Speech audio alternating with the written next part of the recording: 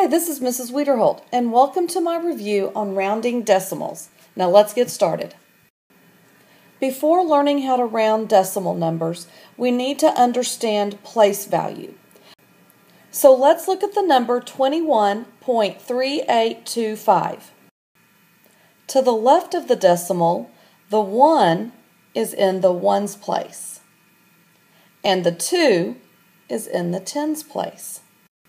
Now let's look at the numbers on the right side of the decimal. The 3 would be called the tenths place. The 8 is the 100ths place. The 2 is the thousandths place.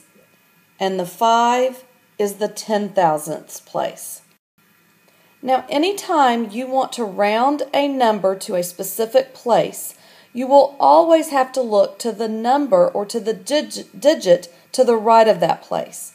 So here's the example. If we want to round this number to the nearest tenth, that means I have to look one digit to the right of the tenth. So I look at it and you ask yourself, is this number 5 or greater? And yes, 8 is 5 or greater. So that means this number would round to 21.4. So again, if the number to the right of the place that you're rounding to is 5 or greater, then the number that you're actually rounding would have to round up. Now let's look and see, what if we wanted to round this number to the nearest hundredth?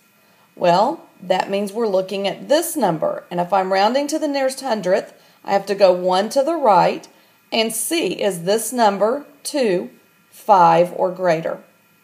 No, it's not. It is less than 5. So that means this number, 8, stays the same. That would be rounding down. And it would look like this, 21.38. So now let's look at rounding to the nearest thousandth. Now sometimes you might see that referred to as rounding to 3 decimal places. But it's really good if you understand that rounding to 3 decimal places is rounding to the nearest thousandth. Well, that means I'm going to have to look at the number to the right of it. It's a 5. Is 5 5 or greater? Yes, it is. So that means this number 2 has to round up, and it rounds up to a 3. So it would look like this, 21.383.